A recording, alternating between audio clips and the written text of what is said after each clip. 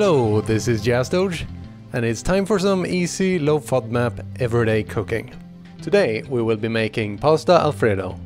As always, the recipe is in the description below. To make low FODMAP Alfredo, you'll need lactose-free butter and cream, diced bacon, some mature cheese, wheat-free pasta, and some salt and pepper. Start by shredding yourself some cheese. I use 18-month matured one, because some cheeses have small amounts of lactose, but this vanishes as the cheese matures. Put your pasta in a big pot of boiling water. Put some butter in a pan on medium heat. Stick the bacon in the pan and fry until it's at least browned. Add the cream and cheese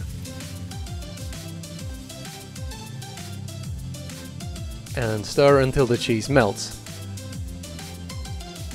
Then let it simmer for a few minutes before taking it off the heat. Fry the pasta occasionally once it starts to soften, until it reaches a level of chewiness that you like. Run the pasta through a strainer and serve with the sauce. Enjoy!